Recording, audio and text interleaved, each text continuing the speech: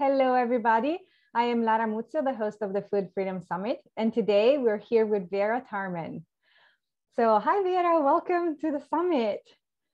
And, hi there. And thank you for being here.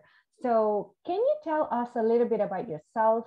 What has been your recovery story? And how come you wrote a book, Food Junkies, Recovery from Food Addiction? My story is, my story and my professional life, they kind of go hand in hand. So I, like so many people in so many young women in university, I was really concerned about my weight.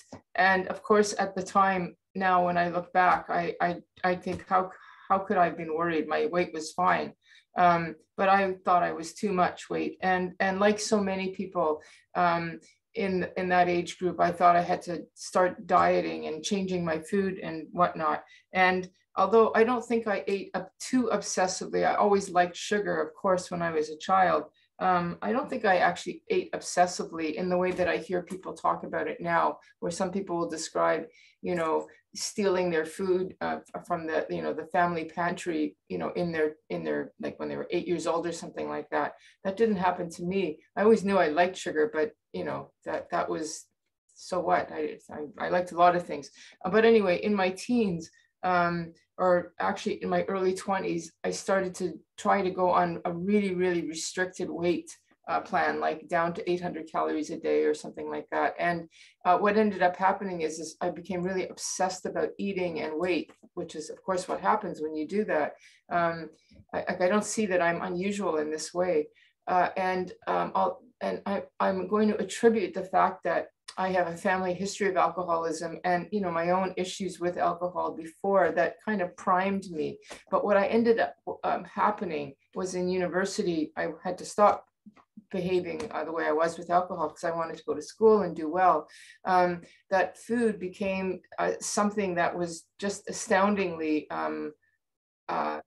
overwhelmingly important in my mental landscape, in my mind. It was either what could I eat? It was what should I exercise to get off what I've eaten? It was foods that I would be thinking about later, or that eating now and thinking about later. I mean, it was just dominating my landscape. And so I tried to, ever since then I struggled. And the more I struggled, the bigger the struggle became. And this was in the 70s and 80s when the concept of eating disorders was just starting to be out there in the sort of clinical world. So I approached people like in the emergency and doctors to say, what's wrong with me? Because all I can think about is eating. I mean, I could do my work, but it was like having to move blinds aside, all these thoughts about food, push them aside to be able to get to my work. I couldn't just sit there and not think about food. Although they kind of put up their hands and said, I don't know either. Now I think I would probably have been labeled as a bulimic, because I learned how to, the only way I could eat it the way I wanted to is by throwing it up so that there'd be more room to eat again. And I developed that lifestyle for many years.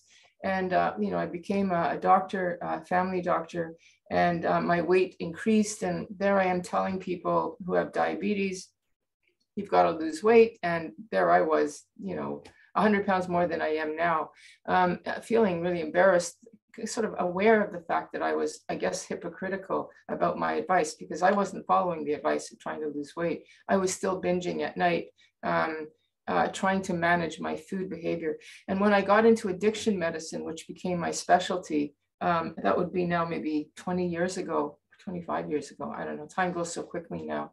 I started to see the connection because the literature that exists today didn't exist then. So this was all new to me. And, the various people who have been in the field, we weren't talking to each other then. That's happening now, but not then. So this was all new to me.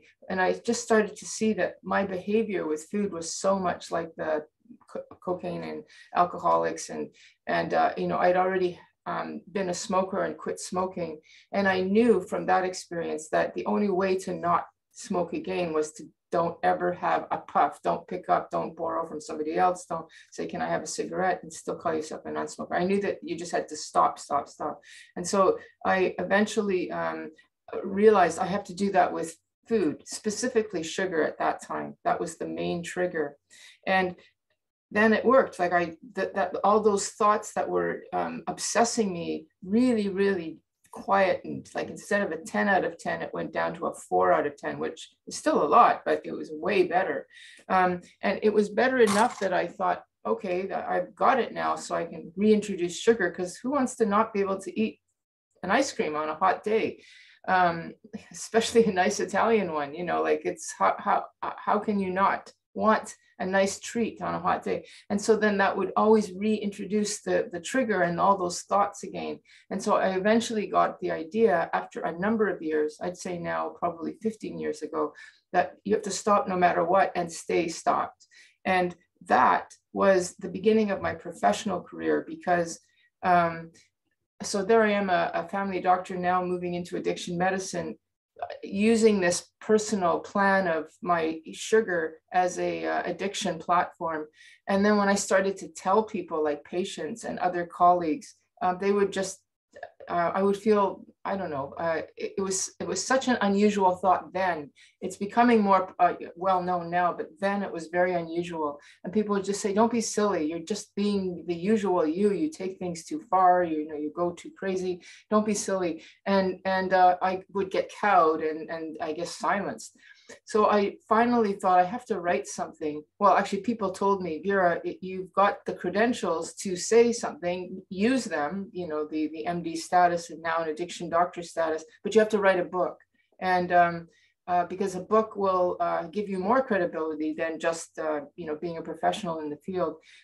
Because again, remember, this is a long time ago, and I didn't really want it. Writing a book is not easy. It's a serious undertaking, and I became convinced after a number of times that I would go and speak. You know, I'd go to the library and say, let me talk about this subject, thinking I'd get a overflowing room full of people who are struggling with their weight, wanting to hear what Dr. Vera Tarman said. 5 or 6 people would show up, maybe 8 if I was lucky. And it was like, come on. So get a book. And so I eventually took on the task. It took about a year to 2 to collect information from various colleagues and my own story and patient stories to write this book. And indeed, it made a big difference. A book really does make a difference because it speaks when you can't go somewhere and speak. And so that sort of started my professional world of speaking about food addiction, which has become a passion outside of my work. And so probably for the last 10 or almost 15 years, I've been speaking about the subject. I'm not a pioneer in the food addiction field. There are people before me, but I would say I'm the next generation of those early people. Now there are, you mentioned a few people, the Global Sugar RX. That's the next generation after me. And they've come from my generation teaching them. So I'm really happy to see and you're interviewing a lot of those people. I'm really happy to see that they're getting their feet in a sense, spreading the message further.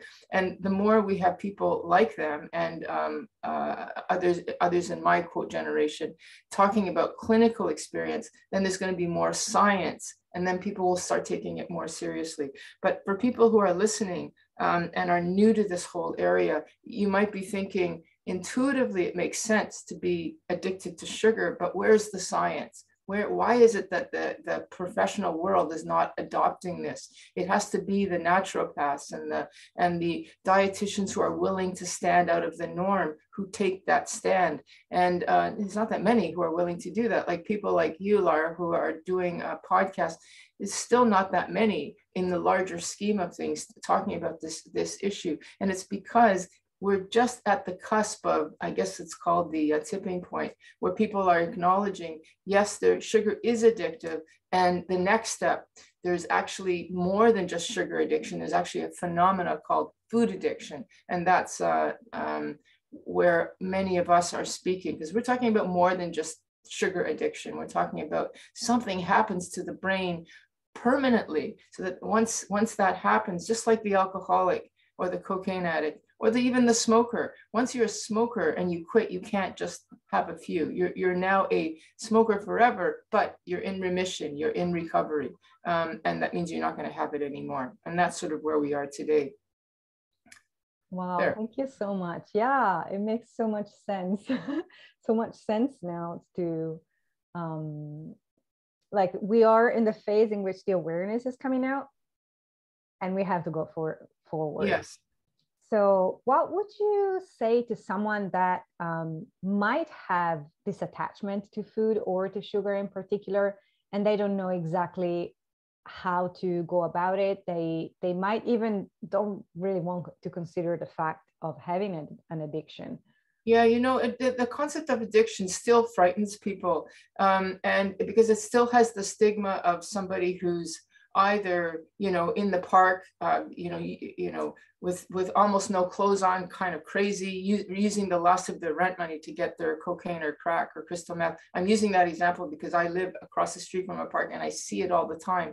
And so that's an addict, and that's not me. Or, the alcoholic who's, you know, got cirrhosis and is so sick, and yet they still can't stop drinking. Those are extreme ends of the addiction paradigm, and in food addiction we have the same kind of extreme end. I mean, that's the people that are like the world's biggest loser, like that show, the people who are 400 500 pounds, and sure, they can lose weight if they go on like a no calorie diet and are doing mega exercise, but the moment that you can't live that life forever, and the moment you stop, your weight goes right back up and higher.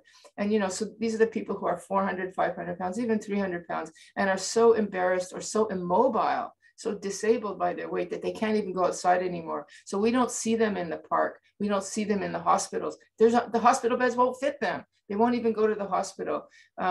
And so they're by themselves upstairs or downstairs in a basement, stuck having to call in their food like the alcoholic calls in their booze.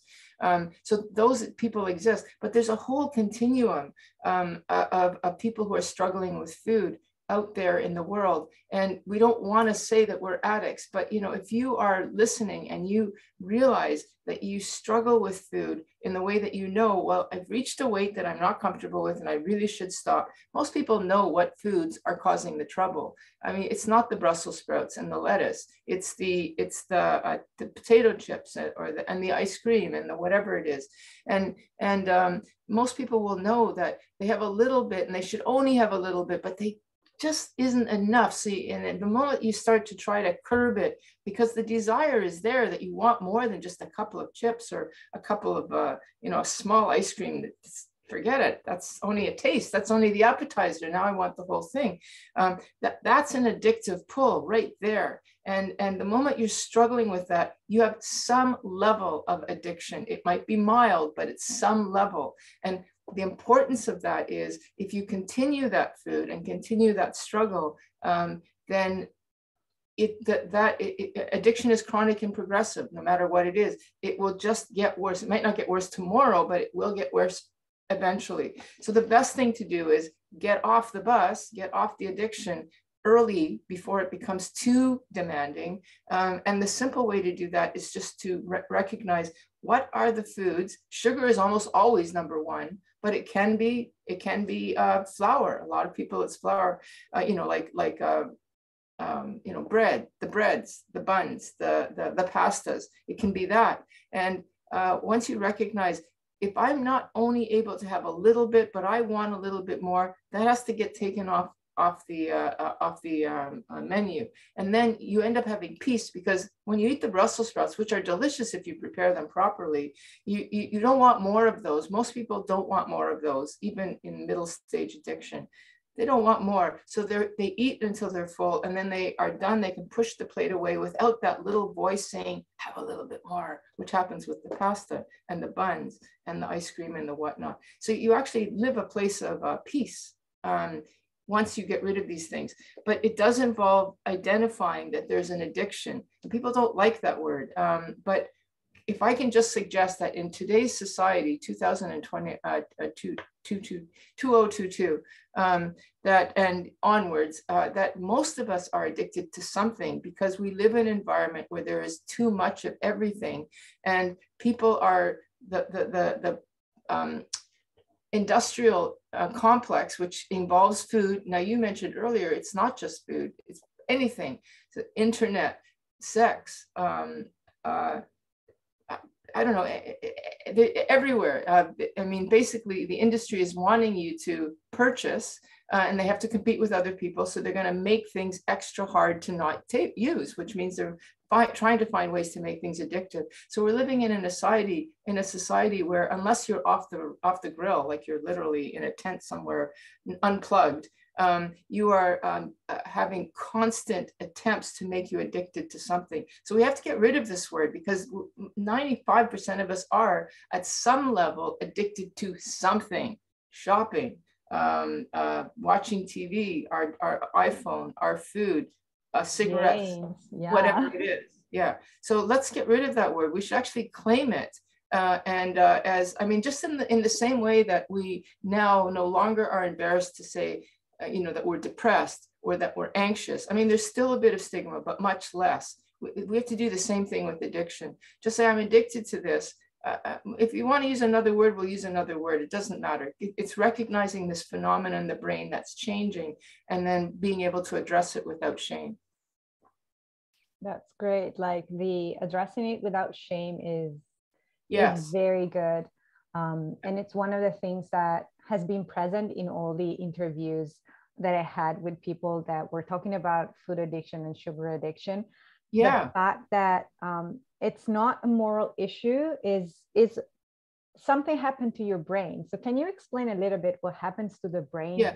So, like when people talk about shame and they think about food, one of the things that we ask, I'm sure some of your speakers have talked about how you identify if you're a food addict, like the criteria. And one of the criteria is, do you eat differently in private versus in public? So in public, you use your fork and you eat nicely, and you only eat so much, and you don't sort of pig out and eat all this other stuff. But when you're private, it's like, oh, who cares about the fork? I just eat with my hand, and I'll just eat as much as I want. And sometimes it'll get to the point where like the embarrassment, the kinds of behaviors that people do, they're I remember myself feeling so ashamed. I can't believe I'm doing this, eating this way, the amounts that I'm eating, throwing up, like it's very embarrassing. And so to tell somebody else that, there's a lot of shame.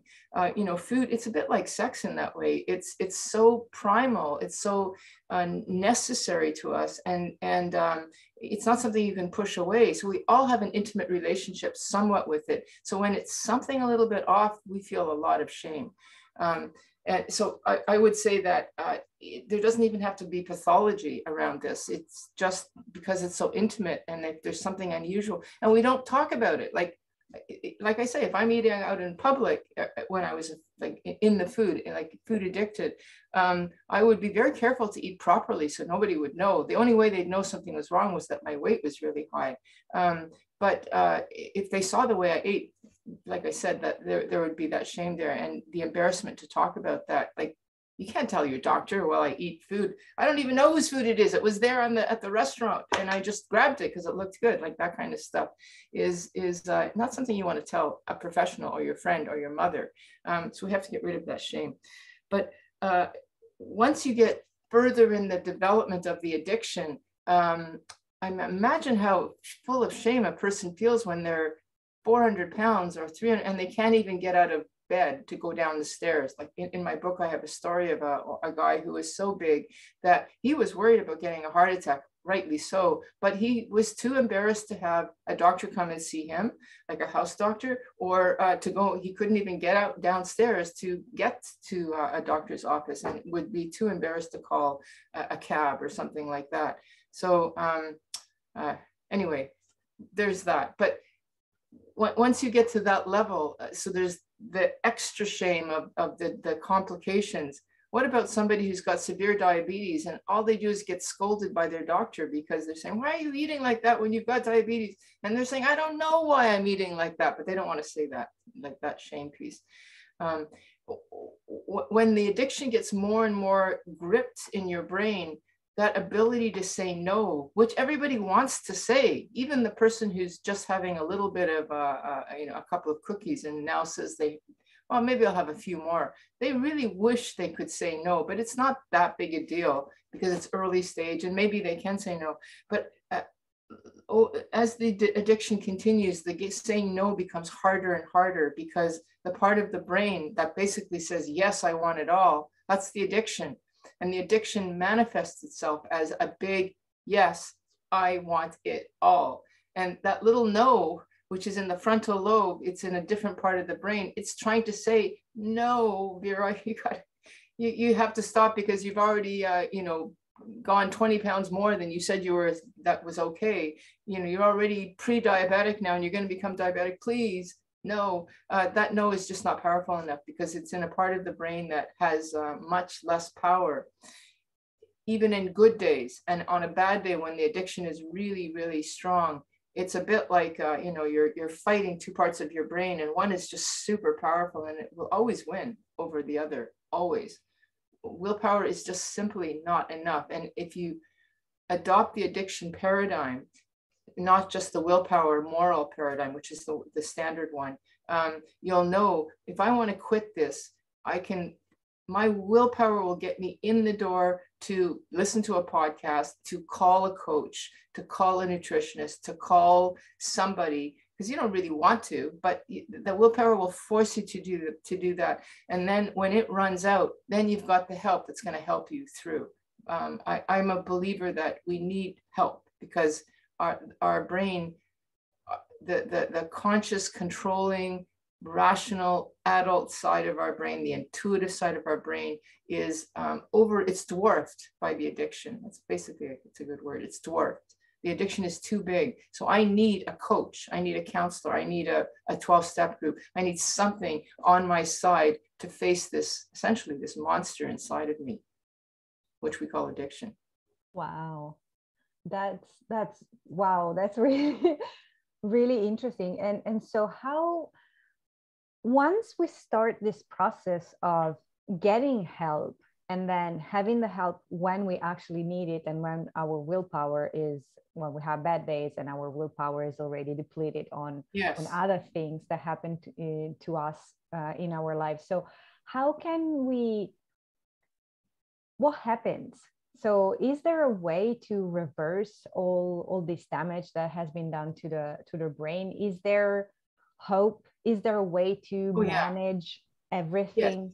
Yes. So it's a good question. Is there hope? Absolutely, there's hope. And those of us in the addiction field will say there's lots of approaches out there to work, and they all work. But if you have an addiction, you have to add the addiction piece on top of it. So it's not enough to just do intuitive eating and cognitive therapy and mindfulness and all these things, and good sleep. These are all very good, but they're not enough. You have to have this addiction approach as well. And the addiction approach is to say that this is, like you rightly said, there is, if you want to call it damage, I would prefer to just say a permanent change, a permanent adaptation, a permanent neurological adaptation to an environment of over consumptive food, like, the foods of today. We don't become addicted to stuff that people ate 300 years ago, because this stuff didn't exist then.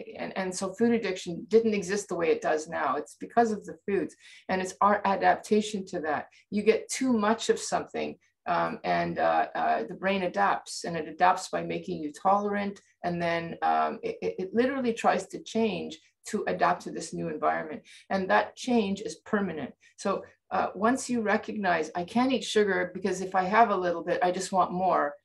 That might not have been the case for you 30 years ago. Like for myself, as when I was younger, I have to admit, I didn't suffer in the way that I see some people do now. And I think they are suffering because probably they started younger than I did. Like the foods of today are available to babies that were not available to me. I mean, I was breastfed by my mother, but the kids of today, the babies of today, are breastfed by formula that's full of sugar. I mean, I don't know if all of it is, but some of it is. And then they're given cereal, which is like that stuff.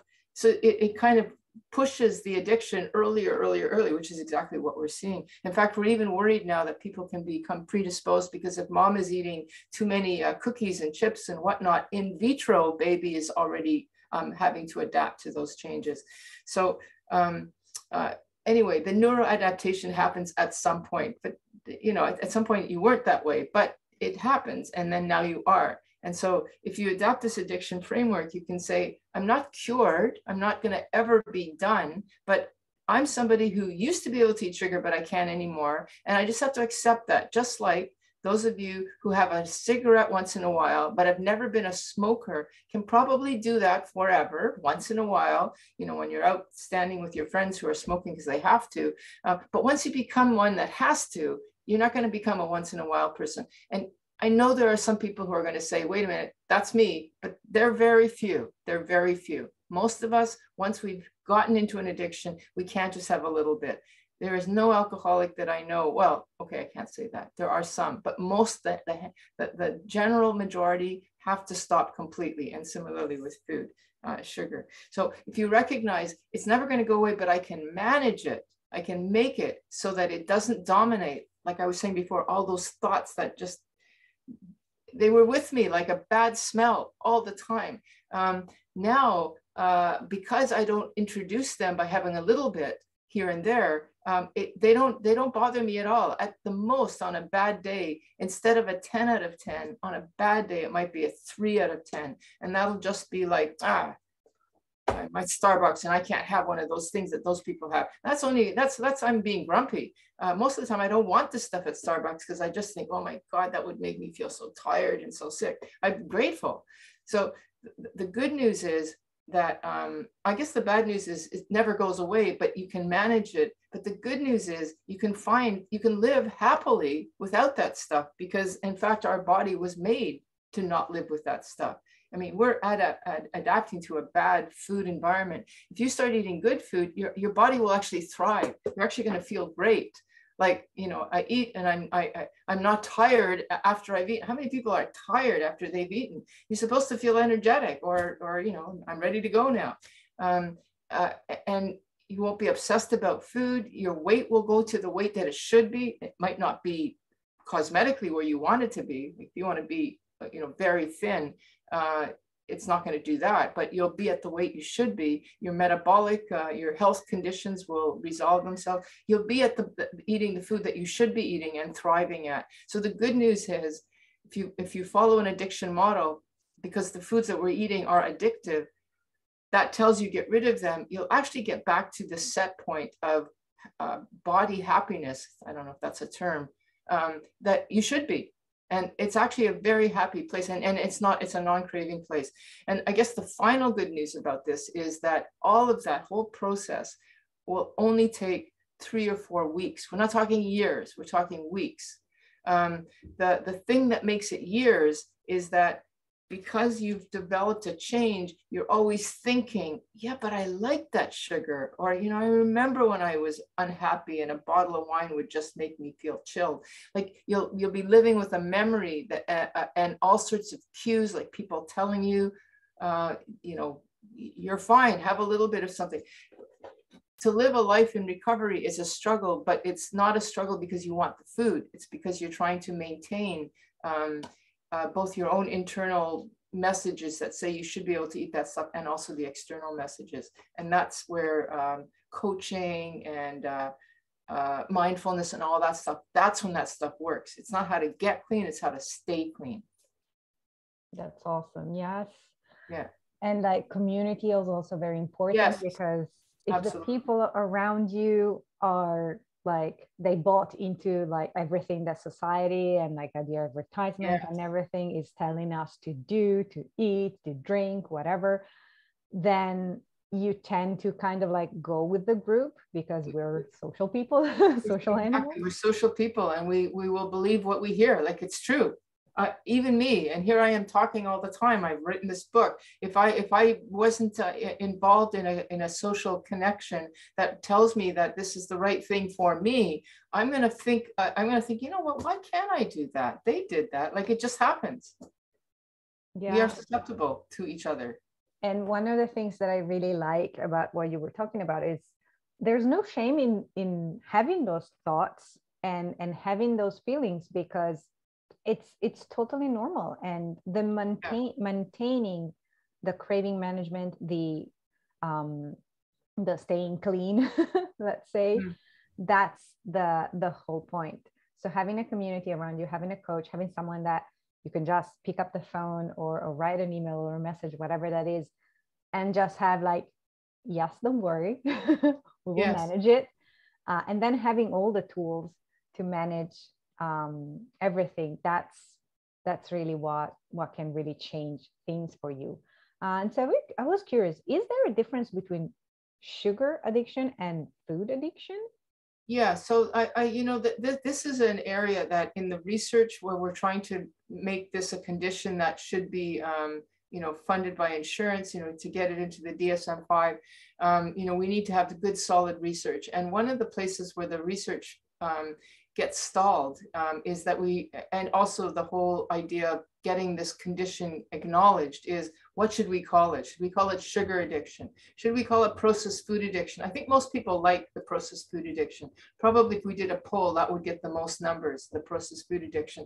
But I actually like even just using the very generic term, food addiction, which is very broad. And people will say, but you can't be addicted to food. You have to eat. And it's true. But what it does is it makes it an umbrella term, so that sugar is obviously food. It's well, you could say it's not really food. It's a food product. It's a part of food. It's not food in and of itself, which is part of the problem. But anyway, sugar is part of it, but there's an umbrella which includes flour, it includes grain, it includes fruit, or maybe not all fruit, but some fruits.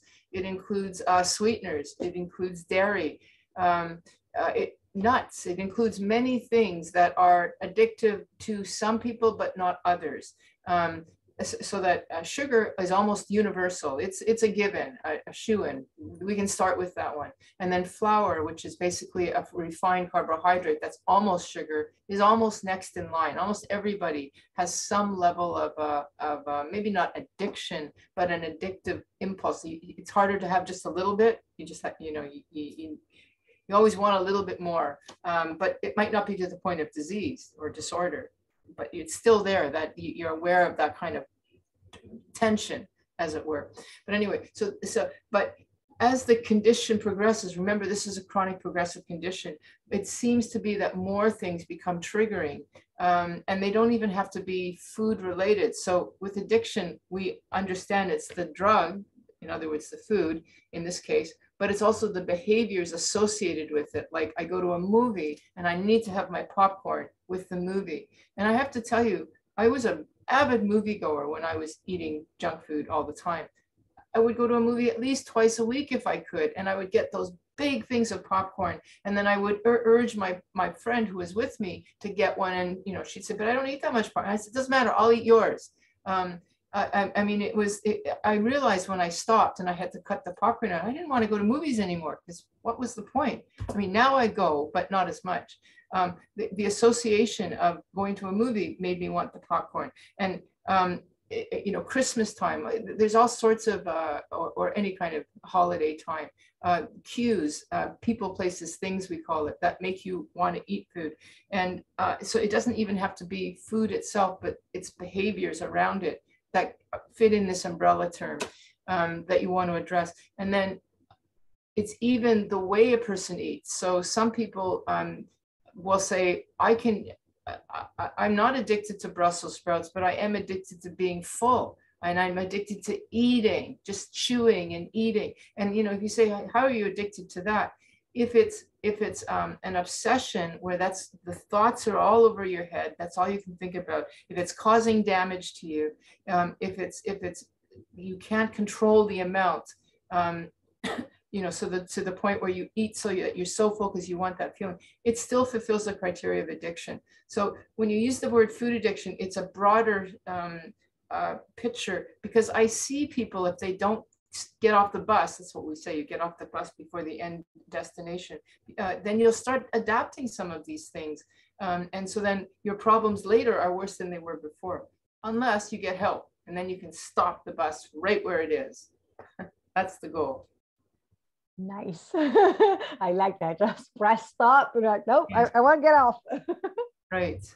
Yeah. Thank you for having it so clear for everybody, because I think it's really important. And I think since we're about time, can you tell us a little bit about your free gift for the audience? that is the free lecture on food addiction, War of the Hunger Hormones. Yes, yes, which okay. sounds really interesting. Yeah, this is something that I did. It's an actual live lecture that I did, and I really liked it. So I got somebody to tape it, and I just use it for this sort of thing. It explains. I've got my book, Food Junkies, Recovery from Food Addiction. This is like a video that shows the PowerPoint breakdown of some of that stuff, sort of in an hour and a half. So you don't have to read the book, although I think the book is worth reading. It kind of explains it in a lecture format, the different understanding. I actually use it a lot for people who are in training to be food addiction counselors. It explains the hormonal aspects so that people who do keto and paleo, why that works. And they are not food addicts, but they're eating addictive food that they're now stopping. So it explains a sort of normal response to the food environment. And then it explains the progression to the next response, which is the addiction itself. So that's what that lecture is. And then I also have my book, Food Junkies.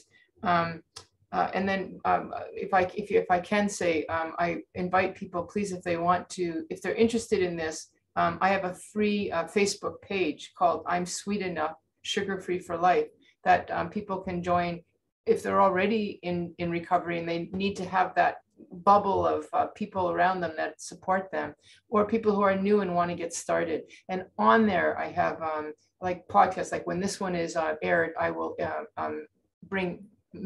put it in there. When people are coaches and whatnot, I will have a list of coaches and groups and stuff like that. So it's a good resource hub as well for food addiction. Yes, thank you so much. So that if you guys don't know where to start, then the Facebook group is probably yes, a very good resource to just go and starts to be surrounded by a community that understands you, understands what's going on in your life, and they've probably already walked the path. They got off the bus, and so they can help you like stop the bus and like the bottom is there. Yeah, it's actually a really nice combination of newcomers and old, like people who have been around the block a few times, on the bus a few times and gotten off, and helping each other. So it is a really nice support group in that way. Yeah, thank you for letting me mention that. Yeah, that's awesome. And I thank you so much. And I the reason why I'm doing all of this, and I'm setting up the Food Freedom Summit, is because I want people to be free, whether it's from a specific food, whether it's from like a specific addiction, or just having the freedom of choosing foods that are supporting their health instead of just going for like the pressure, the social pressure, the pressure from advertisement and everything. This is the reason why. And so this is a completely free event, but if the audience wants to have access for lifetime to Vera's interview and all the others interviews of this summit, you can upgrade to VIP and get all the fantastic gifts and bonuses that are there, the recordings of this summit, my previous summit, and also there are still some fast action bonuses probably there for you, and also 50% of the earnings from the VIP upgrade are going to be donated to the Noakes Foundation. So the Noakes Foundation is a South African organization that is working towards changing the food mandates in South Africa and educating the world on what real nutrition is and what we should be eating, and everything that Vera talked about, like all these new foods, the fact that sugar is not even a real food, it's just a food product, and that's part of the problem. So they're trying to help South Africa change the type of food that is actually available for people out there, because part of the problem is the fact that we're flooded with food-like products that are very, very addictive, and they're not really working in our favor and for our health. So if you want to make a change and help them in this, and also get all the interviews and everything, consider upgrading to VIP. And thank you so much, Vera. And as just a last quick question, if someone had to take away just one thing from everything we've discussed today, what would that be? Okay, well, thank you. That allows me to leave this message with a message of hope. But can I just say quickly about your VIP that, that as far as the food addiction people that you interviewed, you got some really good people, like some really good heavy hitters in the field. So it is really worth listening to what they had to say, along with me too. So what I would say in terms of a message of hope is that if you feel daunted by the idea of, oh my God, I can't have that favorite food, it is part of the addictive pull that makes you feel that way. And once that breaks, which only takes a few weeks, like it doesn't take that long, sometimes even 10 days, sometimes even less. If you struggle, make the expense. It's worth the expense to get a coach, to get something, to get help, like to become a VIP person. It's worth the expense to just get through that. And then once you're through, the freedom is amazing. Like, it's not like you're going to be feeling deprived the rest of your life. You won't. You'll be feeling relieved. It'll be a feeling of relief. And then the trick then is just to not get caught back into picking it up again. But it's not. It's a message of freedom from obsession. Relief, not of feeling deprived, by no means. I just want people to know that it's actually a very hopeful message.